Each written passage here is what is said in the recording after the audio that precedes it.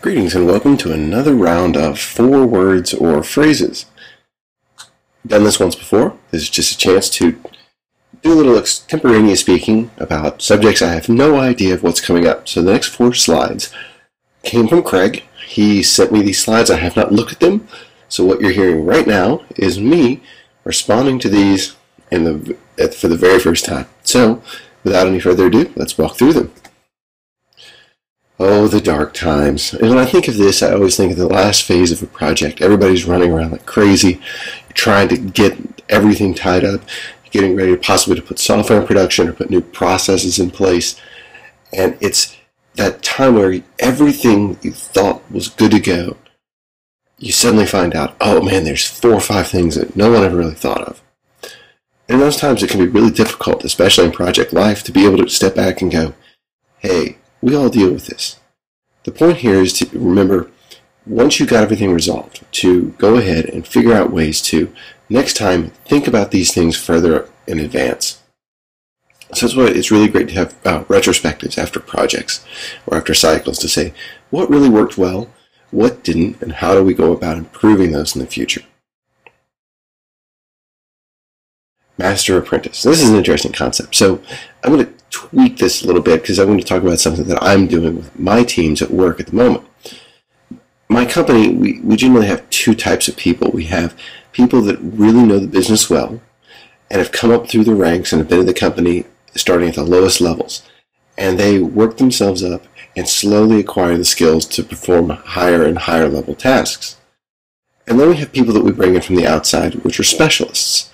And these specialists come in with specific skills. They may not know anything about our business, but man, they know development, they know project management, they know business analysis, and they're masters at what they do. So what I love to do is do a paired approach, where I take somebody who knows the business well and the organization well, and someone who has specific sets of skills that we need, and put them together. One of the things that I found is when you do this and you have 2 groups like this together, they can work and play off of each other very, very well. It's a great way for both sides to learn. So in this situation, in some things, they're each acting like the master, and in some, they're both acting like the apprentice. Not only do you help each other learn about the project you're doing, you help grow each other's skills as well. It's a great concept, and I really love doing it, and it's worked well for me. How to start the change. The first thing you really have to do is recognize you need one. Once you have that understanding of change, you have to ask yourself, is the organization ready for this change? It may be something that's desperately needed, but you know what? If your organization can't handle it, there's no point in even trying that. You're going to fail, you're going to make people mad.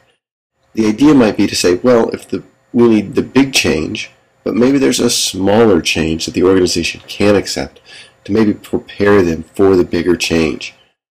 It's all about planning. It's all about understanding what are the things that the business can withstand right now. So once you figure that out, that's when you start building consensus. You start working with your business units to say, hey guys, here's something I think we really need to do. Can we all get behind this? And you spend that time up front to make sure that everybody is on board, everybody's in agreement, and everyone is willing to go in the right same direction. Quality requirements. Man, this is hard. I think it's hard a lot because we don't really understand what quality is.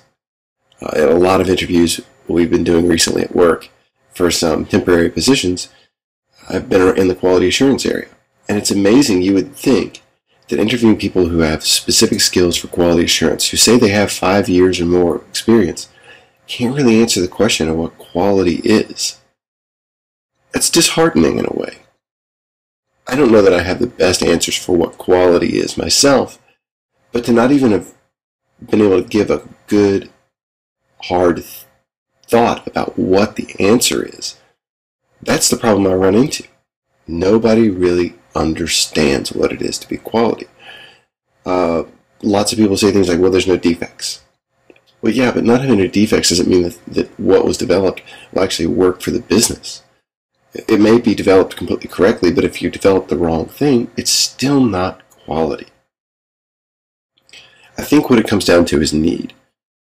And if your requirements are meeting the needs of your stakeholders, and that you're doing them in a way that don't cause the actual users to revolt, hopefully you are making them happy, then I think you do get quality.